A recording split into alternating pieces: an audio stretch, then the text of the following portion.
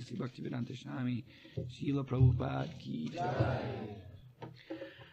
My devotee actually becomes self-realized by my unlimited causeless mercy, and thus, when freed from all doubts, he steadily progresses towards his destined abode, which is directly under the protection of my spiritual energy of unadulterated bliss. That is the ultimate perfectional goal of the living entity. After giving up the present material body, the mystic devotee goes to that transcendental abode and never comes back.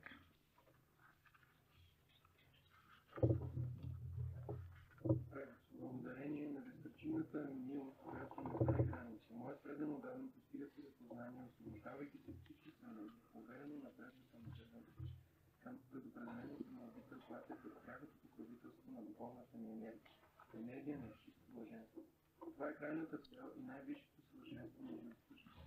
Към напусне сегашното си материално тяло, мислите предано дадено отива в тази трансцендентална обителя и повече никога не се връща в материалния свят. Purport. Actual self-realization means becoming a pure devotee of the Lord. The existence of a devotee implies the function of devotion and the object of devotion. Self-realization ultimately means to understand the personality of Godhead and the living entities, to know the individual self and the reciprocal exchanges of loving service between the Supreme Personality of Godhead and the living entity is self-realization. This cannot be attained by the impersonalists or other transcendentalists. They cannot understand the science of devotional service. Devotional service is revealed to the pure devotee by the unlimited causeless mercy of the Lord. This is especially spoken of here by the Lord, Mat Prasadena, by my special grace. This is also confirmed in Bhagavad Gita. Only those who engage in devotional service with love and faith receive the necessary intelligence from the Supreme Personality of Godhead, so that gradually and progressively they can advance to the abode of the Personality of Godhead. Nishreyasa means the ultimate destination. Svasangstan indicates that the impersonalists have no particular place to stay. The impersonalists sacrifice their individuality so that the living spark can merge into the impersonal effulgence emanating from the transcendental body of the Lord. But the devotee has a specific abode. The planets rest in the sunshine, but the sunshine itself has no particular resting place. When one reaches a particular planet, then he has a resting place. The spiritual sky, which is known as Kaivalya, is simply blissful light on all sides, and it is under the protection of the Supreme Personality of Godhead. As stated in Bhagavad Gita 14:27, Brahmano hi pratishtaham, the impersonal Brahman effulgence rests on the body of the Supreme Personality of Godhead. In other words, the bodily effulgence of the Supreme Personality of Godhead is Kaivalya, or impersonal Brahman. In that impersonal effulgence there are spiritual planets which are known as Vaikunthas, chief of which is Krishna Loka. Some devotees are elevated to the Vaikuntha planets and some are elevated to the planet Krishna Loka. According to the desire of the particular devotee, he is offered a particular abode which is known as Svasangstan, his desired destination. By the grace of the Lord, the self-realized devotee engaged in devotional service understands his destination even while in the material body. He therefore performs his devotional activities steadily without doubting, and after quitting his material body he at once reaches the destination for which he has prepared himself. After reaching that abode he never comes back to this material world. The words lingad vinirgame, which are used here, mean after being freed from the two kinds of material bodies, gross and subtle. The subtle body is made of mind, intelligence, false ego, and contaminated consciousness. And the gross body is made of 5 elements: earth, water, fire, air, and ether. When one is transferred to the spiritual world, he gives up both the subtle and gross bodies of this material world. He enters the spiritual sky.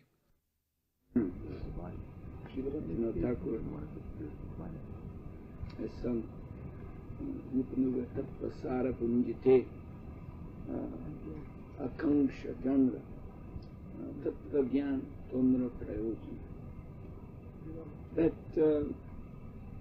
those who wish to understand the conclusions of Srila Rupa Goswami,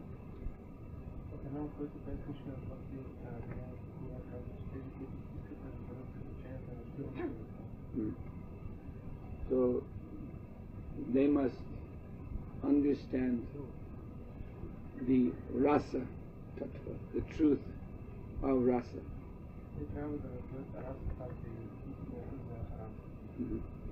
This is the final goal of the entire Vedic process. Prayojana. Rasa Gyan means knowledge of rasa, relationship with Krishna. Tattva means in truth. Prayojana. Rasa Gyan. Tattva Prayojana. So Prayojana means the goal, the final goal. Rasa Gyan означава науката за раса, за отношенията с Кришна, а Prayojana означава крайната цел. So, what is this rasa? Chinmaya Ananda Rasa. This is Bhaktivinoda Thakur is explaining. This rasa is not something material.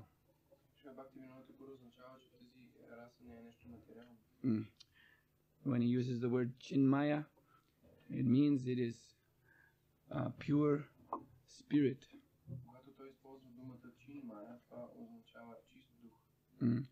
And then he says Chinmaya Ananda. So Ananda means transcendental bliss.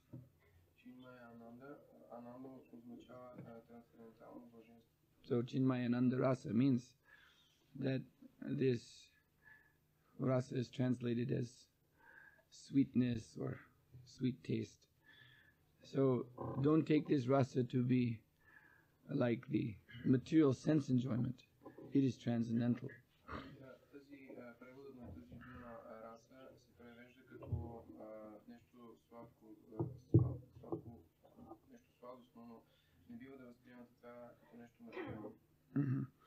And because this Chinmayananda is supreme, therefore Sarva Tattva Janra Bhasa, therefore all other truths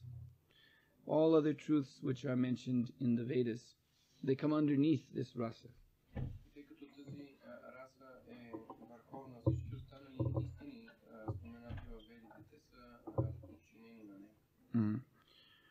Akanda Parama Tattva Dhan. This rasa is the eternal treasure. The Parama Tattva, the supreme truth. And all other truths mentioned in the Vedas are controlled by this supreme truth. And they are influenced by this truth. So, in this purport, Srila Prabhupada speaks of the impersonalists and the yogis.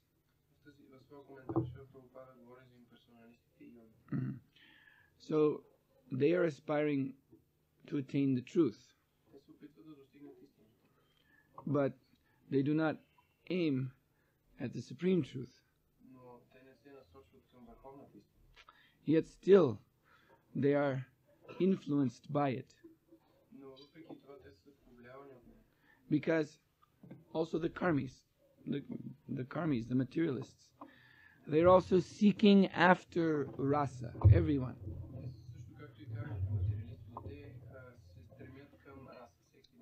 Rasa means the taste of real happiness. So Bhaktivinoda Thakur explains, because of looking for that taste, the impersonalists, the Jnanis, Anveshana, Brahmaloy Anveshana, they merge themselves into the Brahman.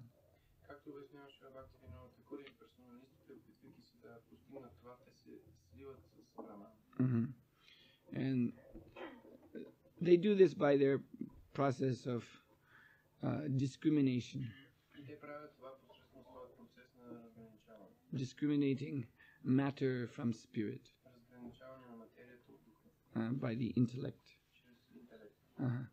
So this is a very difficult process. Jnana Yoga. So why are they going through such difficulty? Because of a taste. There's a taste which is tempting them on. They are hoping to achieve ultimate happiness at the end. And the same with the mystic yogis. Bhaktivinoda Thakur says, all of what the mystic yogis are doing, they're very rigid sense control and meditation.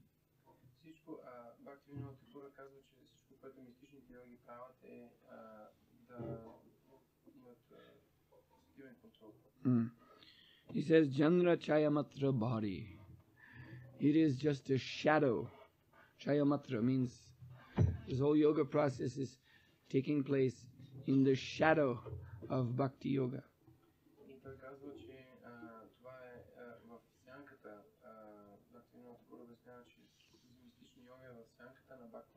Mm-hmm. So it is very, very difficult, even more difficult than Jnana Yoga, this mystic yoga. Mm. So why are they attracted to it? Again, because they're hoping for this rasa. And then Bhaktivinoda Thakur mentions the karmis, the ordinary fruitive workers.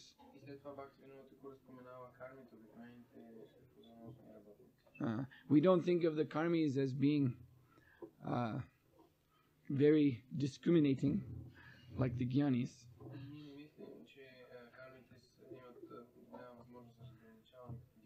We don't think of them as being very austere like the mystic yogis. But their life is not easy either. They're struggling very hard to grasp the objects of the senses and enjoy them.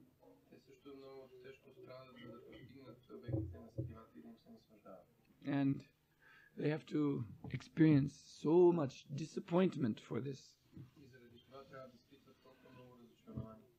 One Mataji disciple of mine, Bulgarians know her, Kamalavati, she's in Belgium. So she just wrote me a letter about her mother.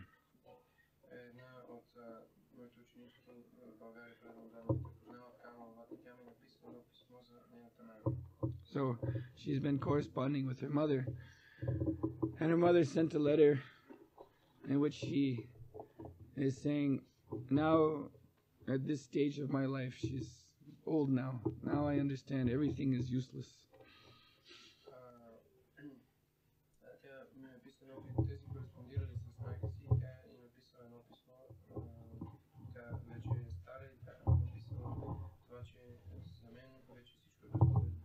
I was for so many years working hard for my family. But all this, my family life, these relationships, they've all turned out to be just a big disappointment.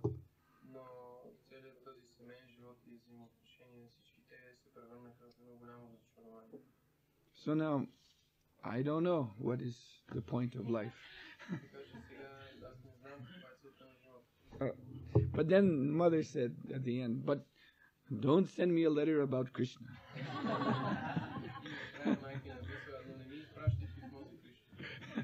I don't want to hear about how Krishna is the answer to everything.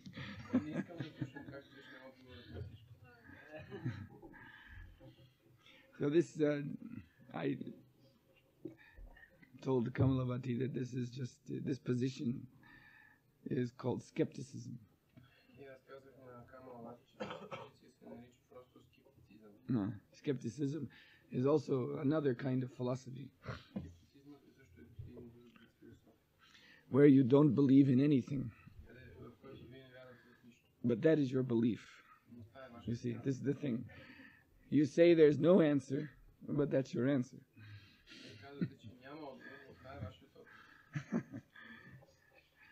You see. So anyway, this is the end of all the work and endeavor of the karmis. It just comes to disappointment.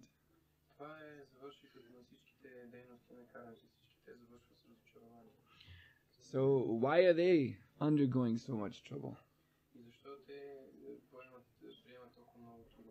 For the same reason, they're looking for this rasa, this sweet taste of full satisfaction.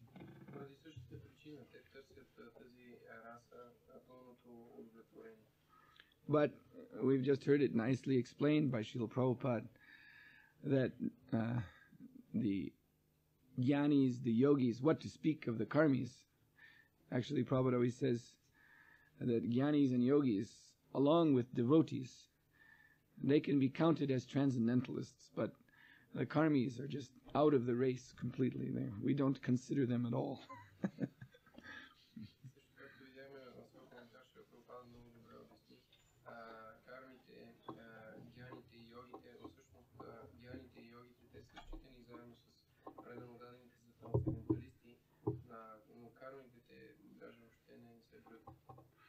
So, even the jnanis and yogis, in spite of all their endeavor, they miss this, what Prabhupada calls here, nishreyasa, the ultimate destination.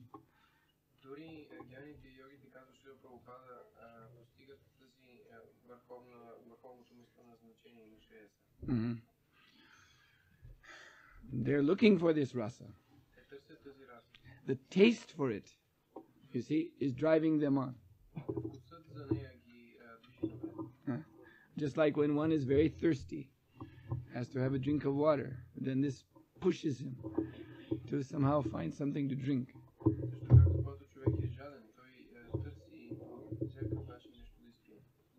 But some people may not find water.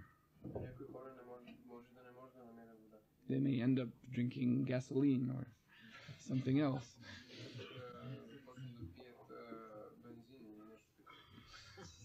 Or instead of vodka.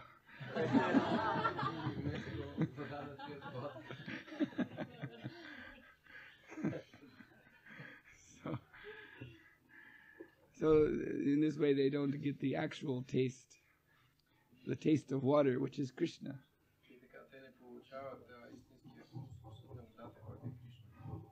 Your film had a lot about this in it, I saw. Taste of water. Anyway, so yes, so everyone's looking for that, but only the devotees can attain it.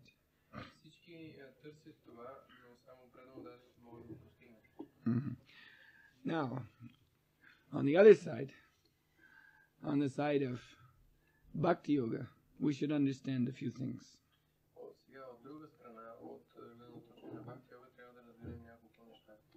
When we say that the jnanis who aspire for the supreme truth by discrimination,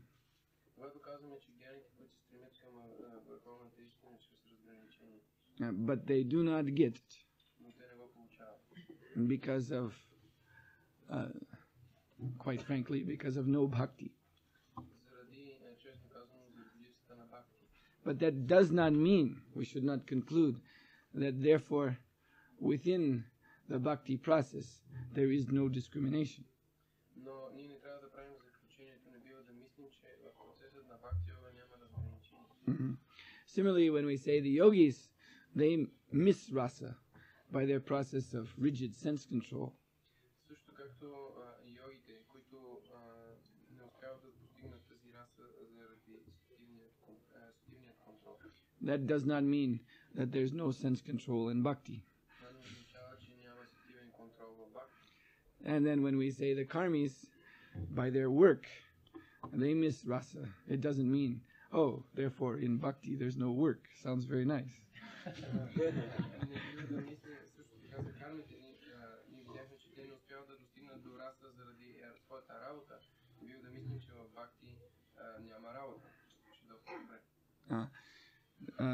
Srila Prabhupada says there is what is called a yoga ladder.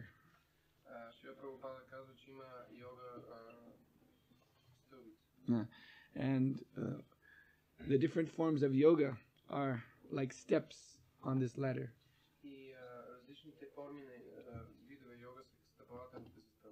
So bhakti yoga is the highest.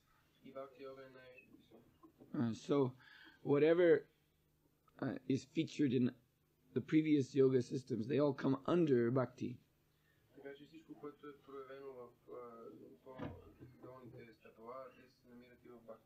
And what is the specialty of bhakti?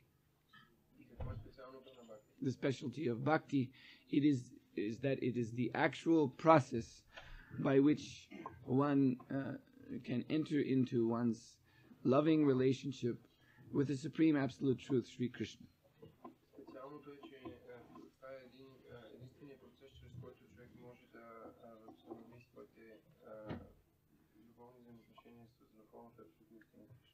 But discrimination is included in bhakti.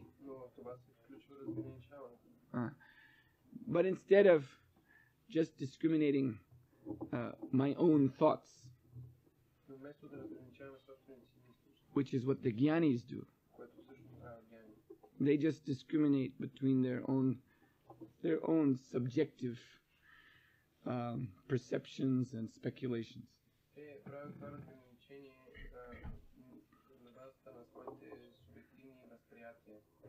So instead of that, the devotee discriminates between Maya and Krishna.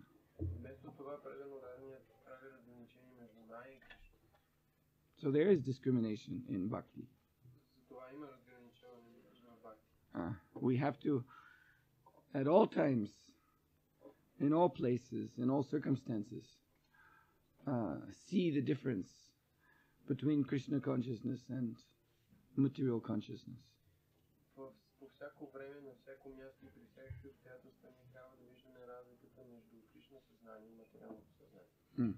We have to be able to logically understand what will be the result of my activities.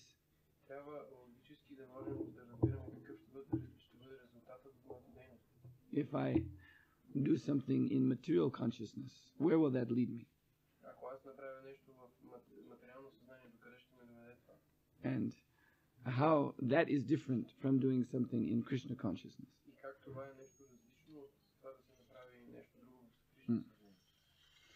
Hare Krishna.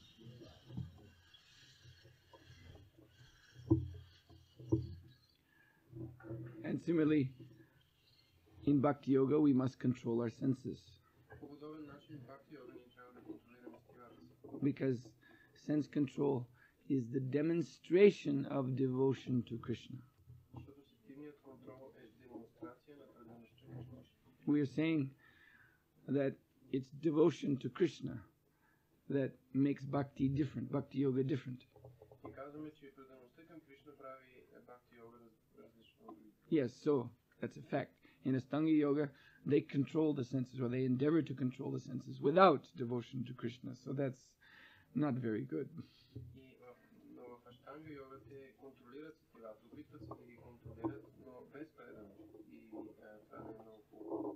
This is dry, tasteless, frustrating. And simply leads to the inflation of pride.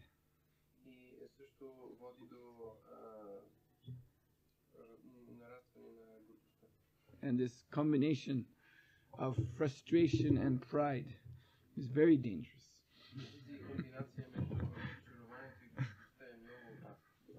You see in the Srimad Bhagavatam about this great yogi Durvasa Muni. So he was very proud because he was a great yogi, and he was also very angry, very easily angered by any little disturbance.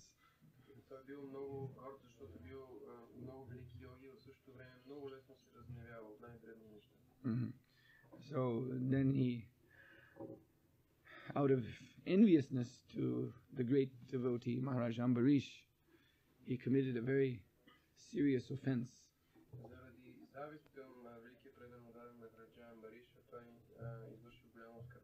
And the reaction of that offense was that he was chased all over the universe by the Sudarshan Chakra.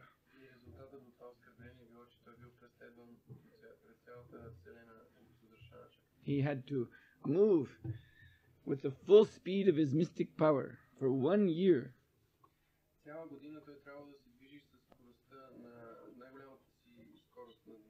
And that means at the speed of mind. If he would slow up just a little bit, just for a little rest, immediately he would feel the heat of the Sudarshan on the back of his neck, and he would have to again go full speed to stay ahead.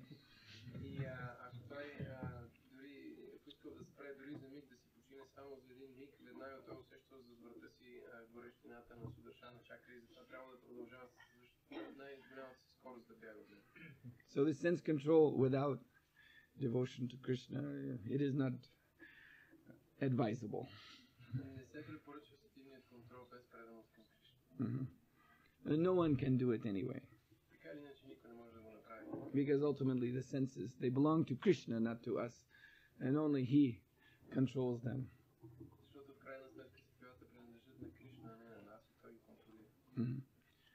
But again, the devotee controls his senses in devotion to Krishna. Not that he doesn't control the senses. Because controlling the senses, oh, that is mystic yoga. We are not mystic yogis.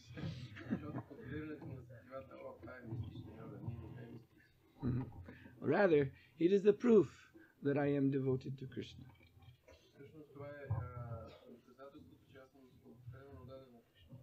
Srila Prabhupada often would give the example of a relationship between man and wife. So the man, the husband, is supposed to be devoted to his wife.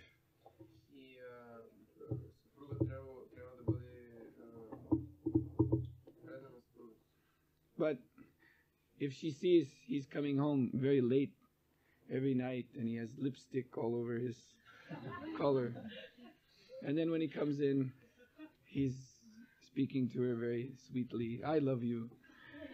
Well, what does she think? Does he really love me?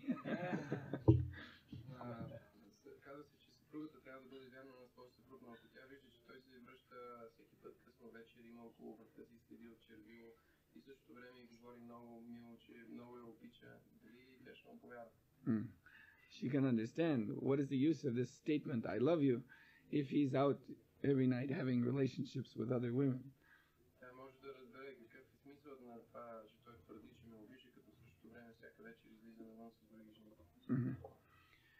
Yes, and also devotees work for Krishna. This is Krishna's direct instruction to his devotees. Yat karoshi tat karusha madarpanam, he says in Bhagavad Gita. Yat karoshi means whatever you do. Karoshi is a form of the word karma.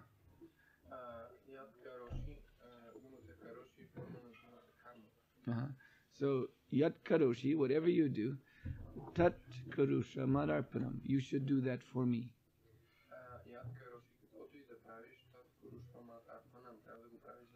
Krishna doesn't say, na karoshi, don't work. you can sleep. You are my devotee, so you can just sleep your whole life away.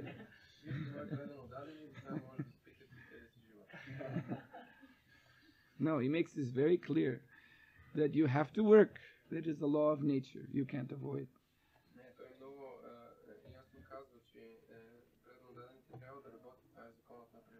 So work for me. So then, if we do these three things, use our discrimination for Krishna, if we control our senses for Krishna, and if we work for Krishna, then these three things add up to Bhakti Yoga.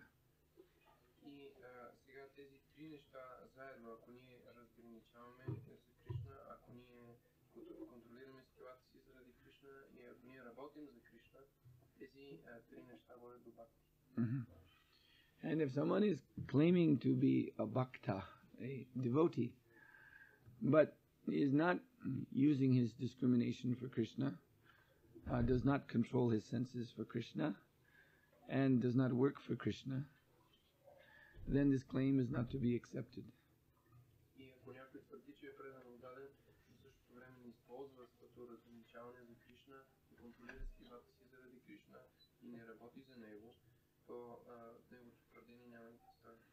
And they will not attain the supreme goal. They will not attain this rasa.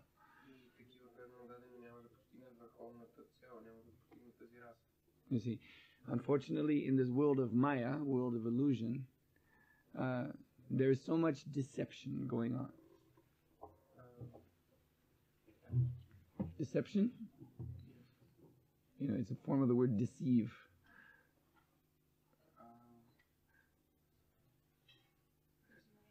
Huh? Deception, anyone know?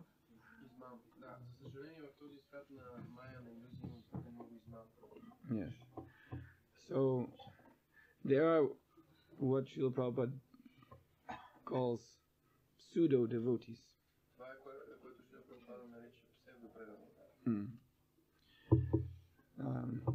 They're a kind of ghostly representation of devotion to Krishna.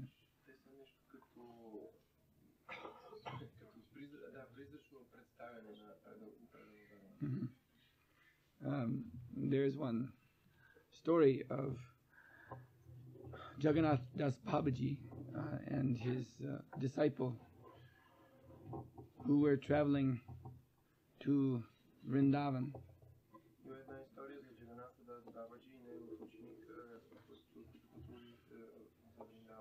So they came to a particular forest which was very dark and overgrown.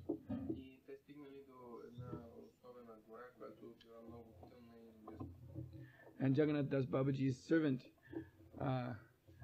was on his way to collect from the forest some ingredients for cooking.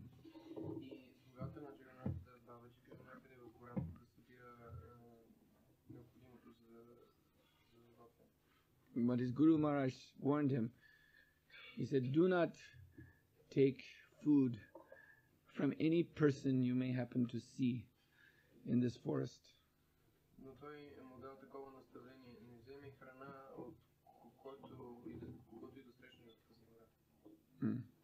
Because anyone that you may happen to see in this forest is not to be trusted. This forest is full of ghosts and creatures like that.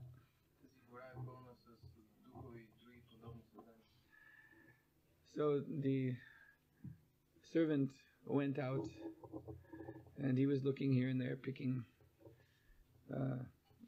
some plants and vegetables that he would find, putting into a sack.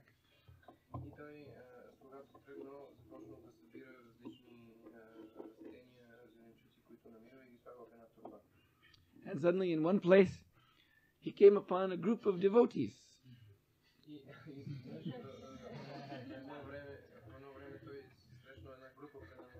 And they had tilak and they were nicely dressed. And they were just sitting out, they were sitting in a line, and some devotees were just setting out plates as if to serve a feast.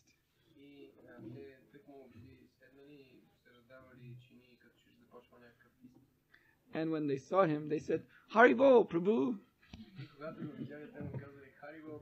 Just in time for prasadam.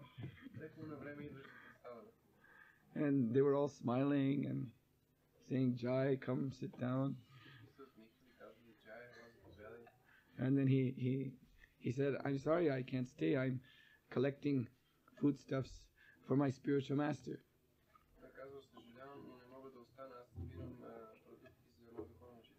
And they said, oh, why do you look in the forest for plants and things like that when we have prasad right here? Just take this back to your Guru Maharaj.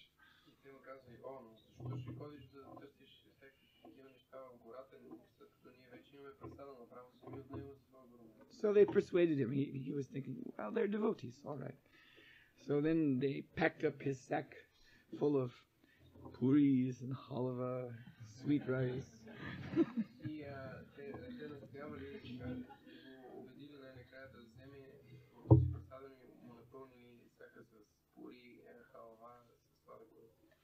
And so with great jubilation, he hastened back to Srila Jagannath Das Babaji with full sack.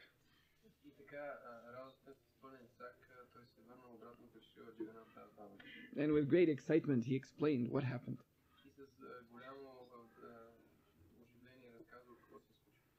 Guru Maharaj, I met devotees in this forest. And they were serving a very nice feast. So I brought this back for you. And Jagannath Das Babaji said, you take that bag away from me.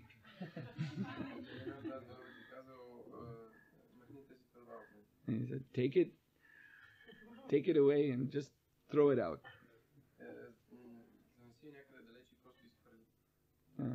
So the servant was very astonished by this reaction of his spiritual master. But he was a good servant, so he didn't question his spiritual master's order.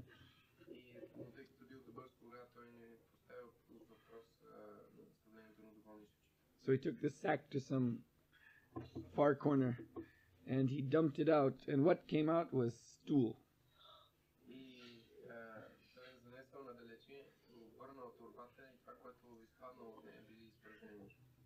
And then he could understand, just as his Guru Maharaj had said, these entities that looked like Vaishnavas were nothing but ghosts and hobgoblins, evil spirits.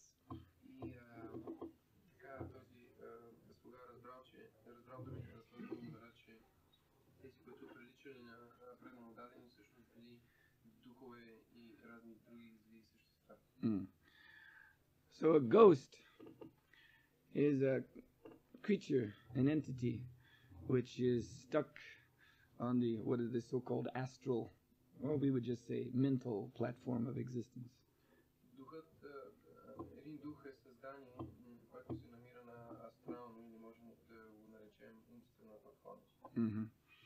And similarly, Prahlad Maharaj has said that all materialistic human beings are fixed on that platform.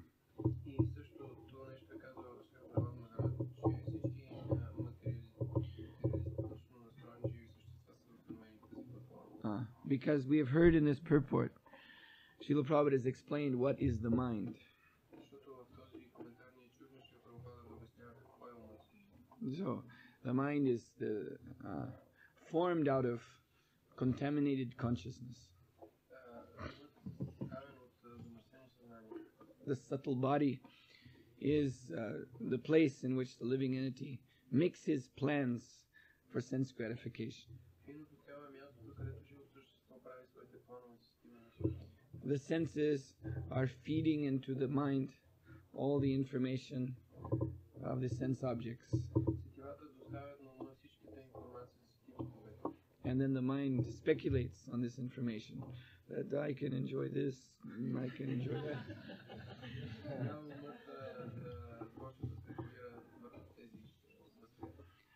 So, therefore the mind is very contaminated.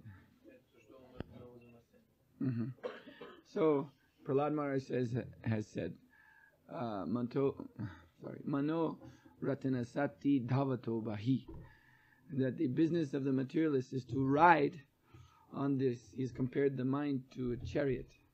So all they do is just ride in the chariot of the mind through the material world, just looking and making plans, contemplating different kinds of sense enjoyment.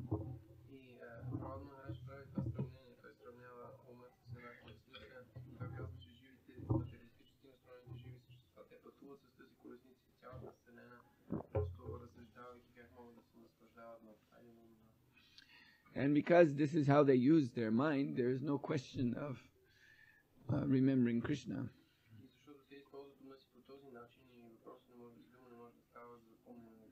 Their consciousness is being wasted in Maya.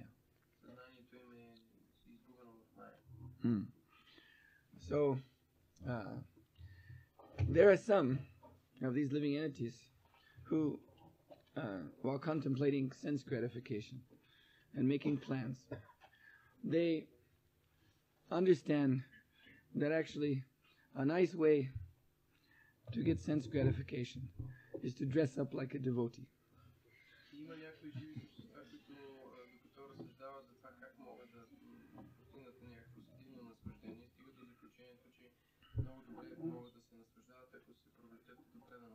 Because people will respect you,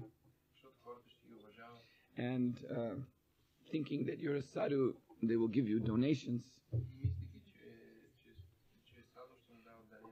and they will even give you a free place to live, thinking that you're a holy man or holy woman, so they will give you nice bhajan kutir.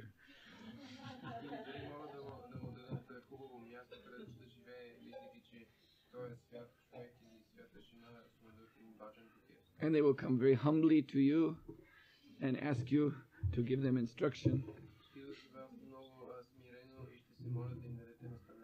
And you can say whatever you want and they will believe you. And then in order to get your mercy, so to speak, they will execute your order.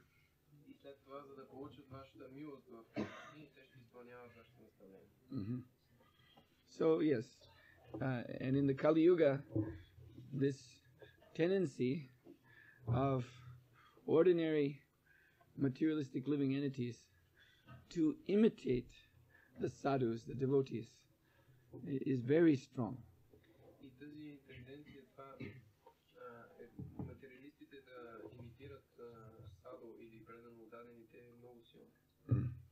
Practically, this is what we mean when we say mundane religion. Mundane religion means here is a religion which was started by a great personality, but now the representatives of that personality, they're actually ghosts dressed up in the cloth of a sadhu, of a priest or whatever, but actually they're ghosts.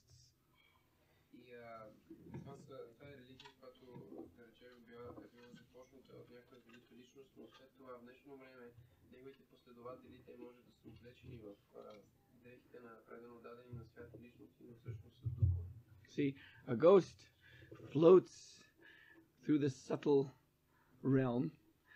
Also, he's viewing the embodied living entities, and he's looking for some opportunity to enter someone's body or to enter some house and stay there.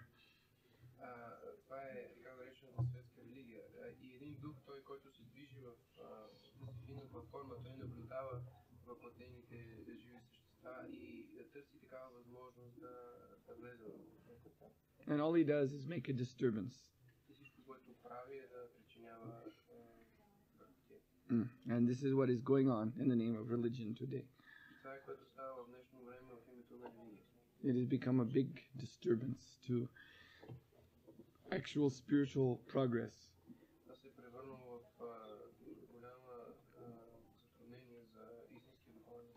Because these religions have become haunted by ghostly, materialistic entities.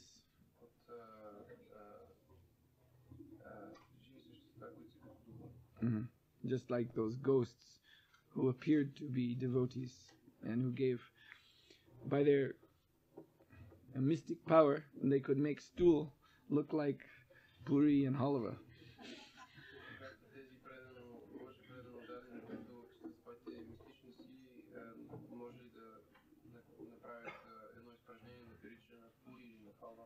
So similarly, the ghostly sadhus and so-called devotees and so on, they make nonsense look like Krishna consciousness. So devotees become prominent.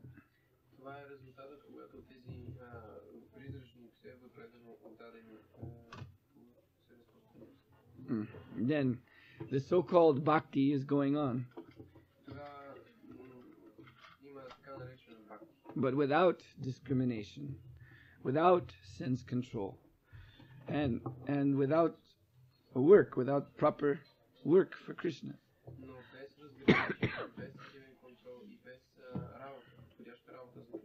Rather, instead of work, easy life.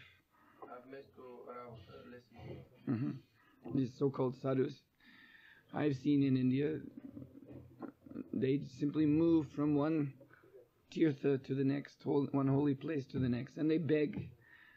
They just simply beg. They're going here to every pilgrim with their hand out, please give, please give. And after a couple hours, then they have enough money to go into the restaurant and have a nice meal.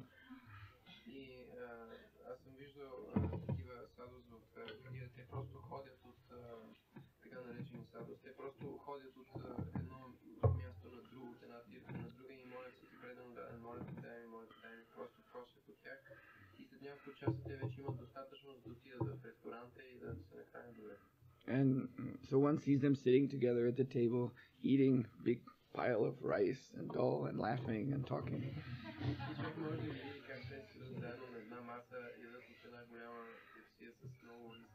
And then when they're finished, they wash their hands, and again they're on the street begging.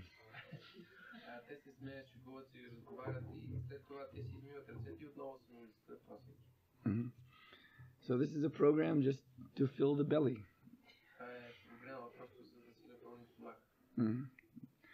And this is the beasts are doing the same thing. They're looking here and there for food. So if you put a saffron cloth on a cow or an ass or a buffalo, does that make him a sadhu?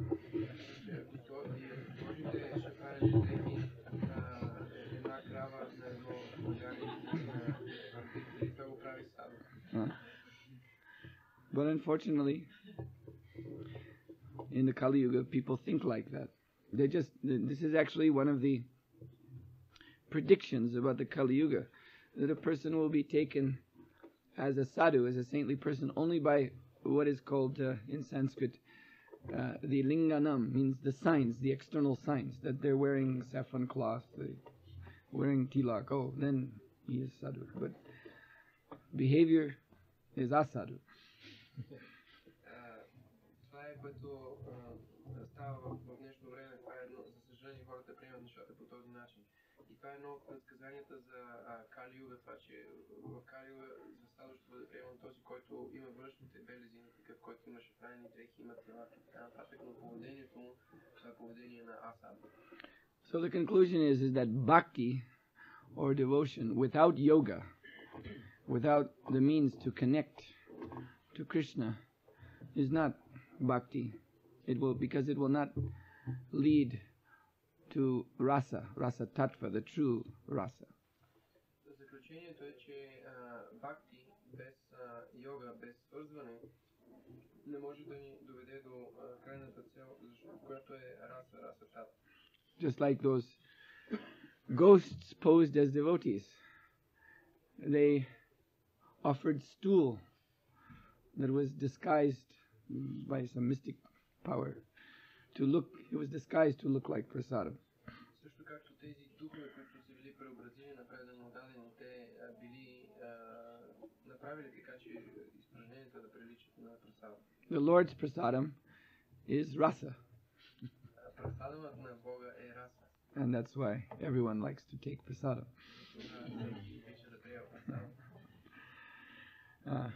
But stool, this is a different taste. The pigs and the flies, they like that taste. And as I was saying the other night, those gentlemen who like to go down into the sewer and hide there, they like that taste.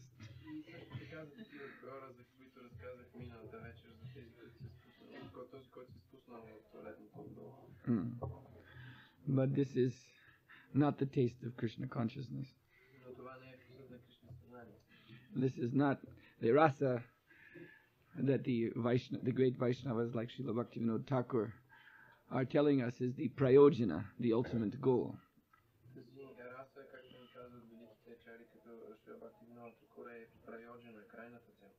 This is not the rasa we are meant to know in Krishna consciousness.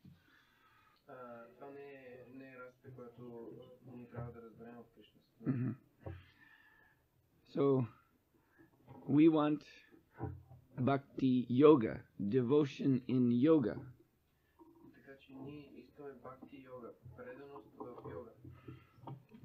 Devotion which manifests through discrimination, differentiating between Maya and Krishna. Devotion that manifests through sense control.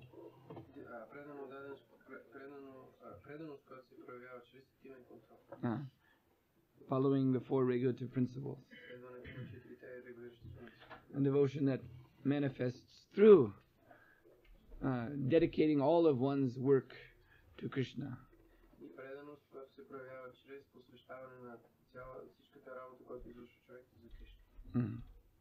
And this will bring us to the real rasa, the rasa tattva.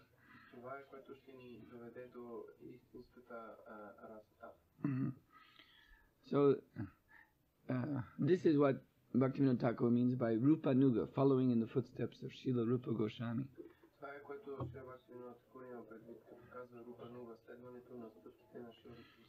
Prabhupada said the pseudo Vaishnavas, they imitate Rupa Goswami.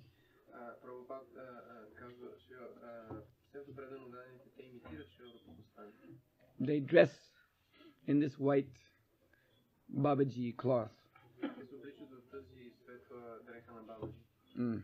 And they take it that Rupa Goswami was not working hard. He was just sitting somewhere thinking of Krishna. Mm-hmm. And so in this way they try to imitate Rupa Goswami, but they're always unsuccessful.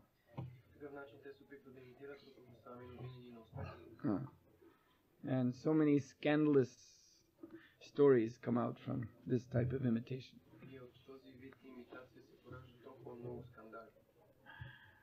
So, in fact, Srila Rupa Goswami and the other Goswamis of Vrindavan were so busy in Krishna consciousness, as Prabhupada said, they hardly could find time to take a little rest, half an hour, and could hardly find time to take a little foodstuff.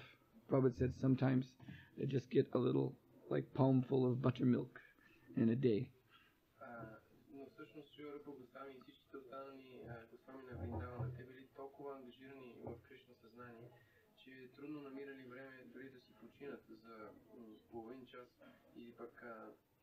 Понякога дори Шрила Прабхупада обяснява как те нямали време да приемат много храна и приемали просто на ден само една шепа мляко. There is that prayer. Sri Chaitanya Manubhishtam Shtapitam Jena Bhutale Svayam Rupa Kadamadyam. So this prayer is saying that Lord Chaitanya had a desire. Sri Chaitanya Manubhishtam. He had a desire in his mind.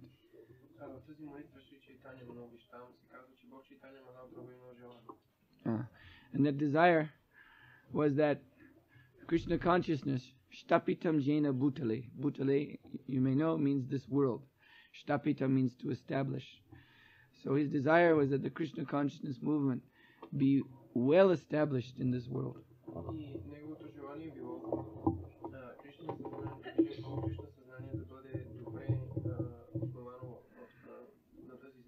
And therefore, Svayam Rupa Kadamadhyam Dadati Sva Padantikam. Therefore, we offer our respectful obeisances unto Srila Rupa Goswami, because he fulfilled this desire of Lord Chaitanya Mahaprabhu.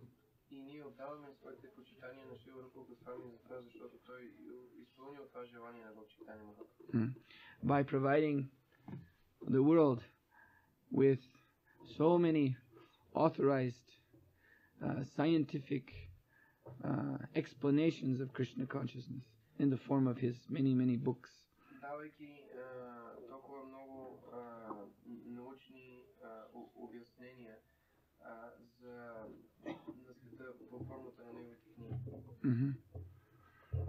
So this Srila Rupa Goswami, Sanatana Goswami, Jiva Goswami, Gopal Bhatta Goswami, Raghunath Das and Raghunath Bhatta Goswami, these 6 Goswamis of Vrindavan, by their scholarship, by their pure devotion, by their most wonderful example, they established this movement in India, and on their order, Lord Chaitanya, Srila Prabhupada, but on the order of Rupa Goswami, Srila Prabhupada said, he has those rooms at Radha Damodar temple, and this the kutir of Rupa Goswami is just in the courtyard.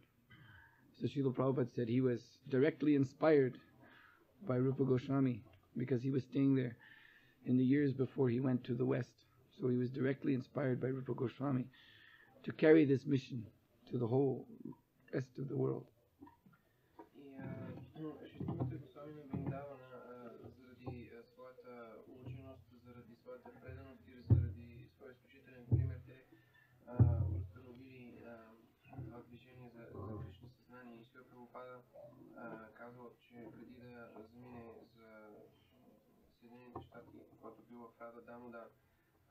Храмът, където от неговата стая, в този храм се виждал важен кодира на Шрила Рупа Госвами. Шрила Прабхупада се чувствал вдъхновяван от него, за това да разпространи това движение в целия останал свят. So this is rasa. Това е раса. This rasa, as I said in the beginning, it is the supreme truth. And all other truths are under its control. So, whatever wonderful things Srila Prabhupada accomplished, that was simply rasa, bringing everything else under its control.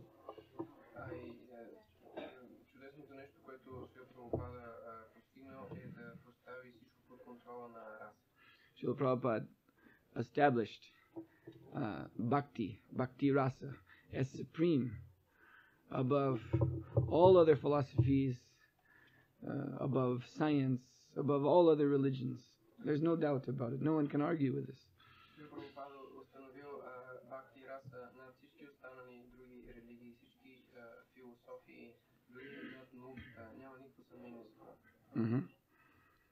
That is the truth. This is tattva. When we can see clearly that bhakti is supreme over everything else, that is the tattva.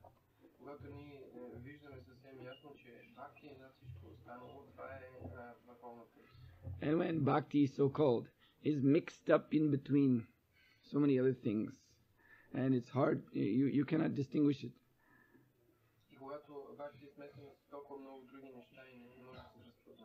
This is the same thing. When the sadhus, they're dressed like sadhus but smoking hashish.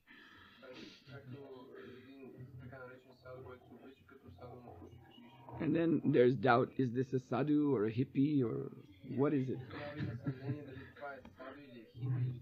And how is bhakti yoga any different from sense gratification? You see, when these things are not clearly established, then this is not rasa. This is not the supreme truth.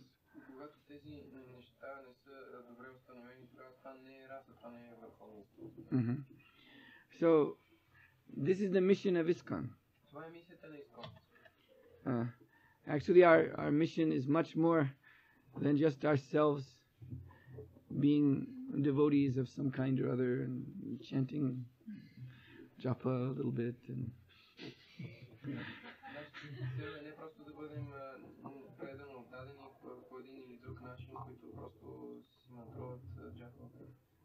and feeling some emotions.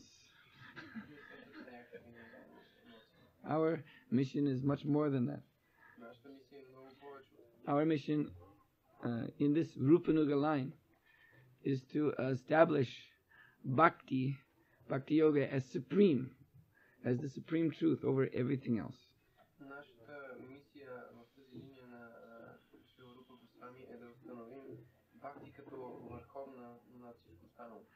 Therefore, our mission is specific and distinct.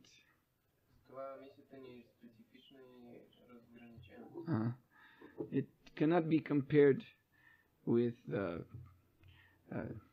hazy mysticism and speculation, and where they say maybe it's like this, but it could be like that.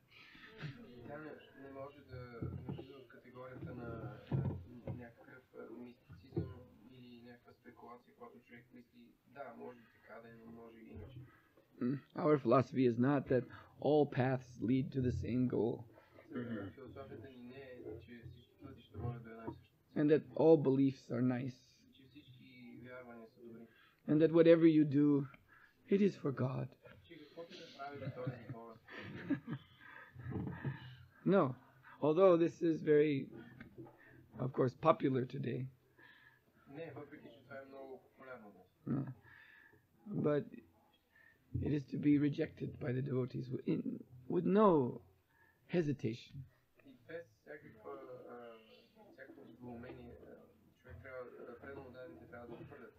Srila Prabhupada said, Krishna's instructions in Bhagavad Gita are meant to reject all other philosophical positions, religious positions. It rejects them. When Krishna says Sarva Dharman Parityajya, he's rejecting all this, all paths to one goal, all this nonsense Krishna is rejecting.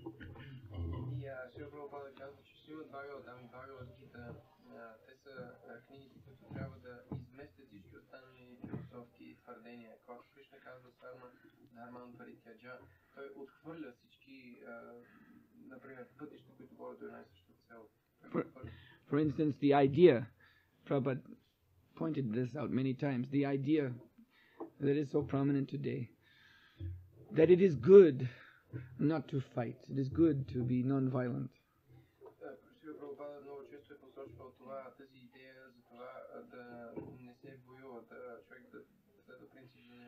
That was Arjuna's proposition in the beginning of Gita.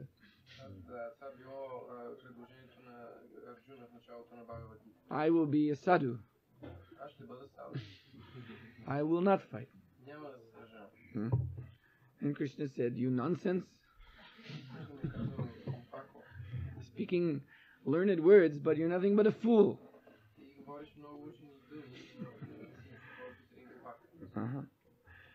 So Bhagavad Gita is teaching us to fight for Krishna. Fighting for Krishna means, not fighting with blindfold like this, but it means fighting to win with full power.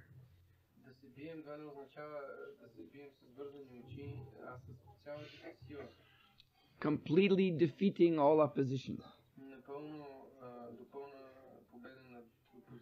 Establishing Krishna consciousness as the winner, the clear winner, having knocked out all opponents. They're all on the ground. unconscious. Установявайки лично съзнание като окончателният победител, всички останали опоненти са проснати на земята. This is our mission. Това е нашата мисия. Our mission is not to live in harmony and togetherness with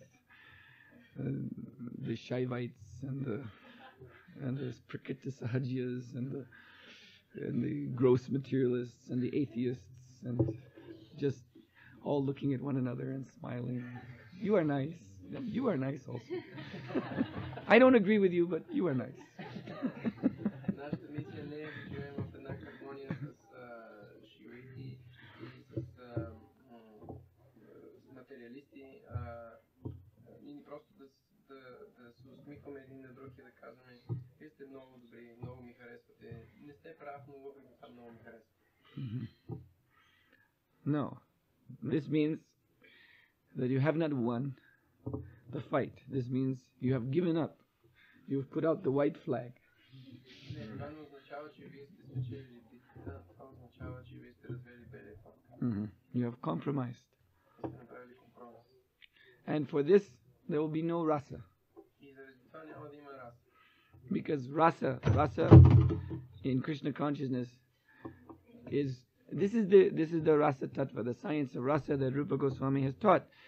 That in rasa there is no compromise with incompatible tastes. Това е знанието за раса, науката за раса, което е учил Рупа Госвами. Не може да има раса, ако има компромис с други неща, които са несъвместими. Because rasa actually is based on the principle of satisfying Lord Krishna. Защото раса е основана на принципа да се удовлетвори Бог Кришна. When one can satisfy Krishna, when one can render service that Krishna actually likes, then the storehouse, the treasure house of rasa opens up and it flows out and this taste of nectar becomes available. Когато някой има възможност да извършва такова служение, което удовлетворява Кришна, тогава съкровищницата на тази раса, тя се отваря и този вкус на нектара става достъпен. So this half-hearted type of devotional service, so-called devotional service, compromised devotional service, it does not satisfy Krishna. Това половинчатото предано служение, то не удовлетворява Кришна. Krishna is God, and God is first class. Prabhupada said so many times, Krishna is first class. His standard is the best.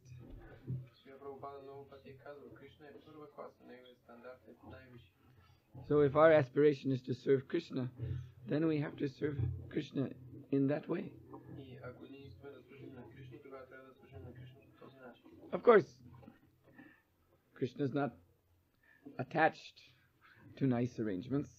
He is Atmarama, he is self-satisfied.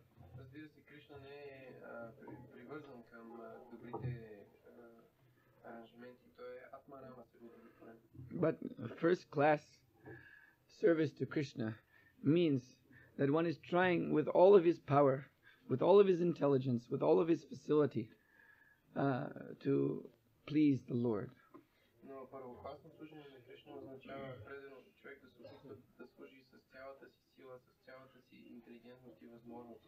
Here in Brokaloka, it is simply not possible to offer everything with the same standards, say, as in West Germany, but we can try. We should do our best.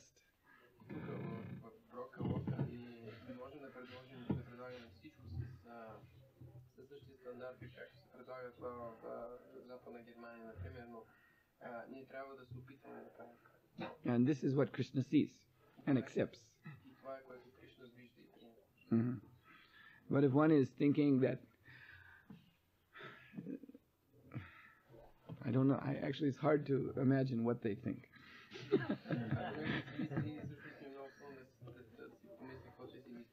But it seems that they think that Krishna that somehow they have such a special relationship with Krishna already that they can more or less do whatever they want, and Krishna is somehow obliged to accept it. Някои си мислят, че те вече са установили такива взаимоотношения с Кришна, че каквото и да направят, Кришна е задължен да приеме. But this is not a fact. Но това не е истина. So if anyway, I think you've understood. We have a mission to establish Bhakti Yoga as distinct and supreme from all other forms of religion, philosophy, work, culture. Така че нашата мисия е ние да установим Кришна съзнание като нещо специфично и върховно над всички останали религии, философии, работа, култура. And by doing this thick, sweet honey of rasa will flow. И правейки това, този гъст сладък мед на раса ще потече. It will flow here, Потече тук. from the lotus feet of Sri Sri Gaurnitai. It will flow down the altar, also flowing from Sri Sadbuj. And it will spill on the ground and grow more and more and come up to our chests as we're chanting and dancing, then up to our chins, and finally over our head, and it will flow out the window and down the mountain, and it will flow into Sofia through the streets, and people, their cars will stop because it is so thick. And they will be trying to run away, but they're slipping in the rasa and falling on their face and drinking it.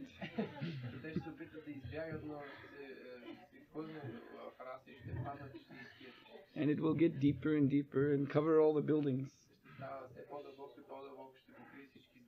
And this way everyone will drown in the rasa.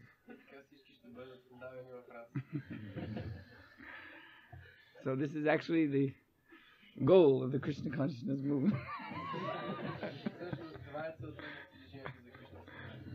That everything will be flooded with the real rasa.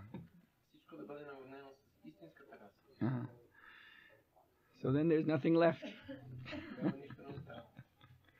There's no other possible position. This is what we are here to do. Srila Prabhupada ki jai. Hare Krishna.